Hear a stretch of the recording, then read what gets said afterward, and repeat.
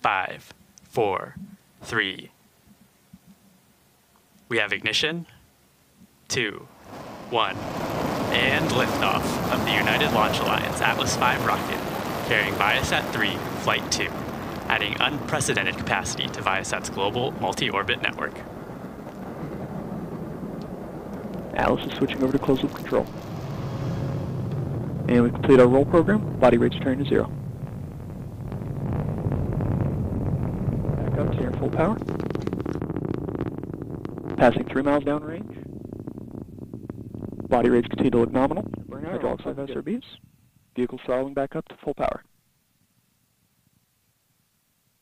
Passing 30 miles downrange, 28 miles in altitude. Good indication of centaur separation. Pre-start on LO2 and LH2.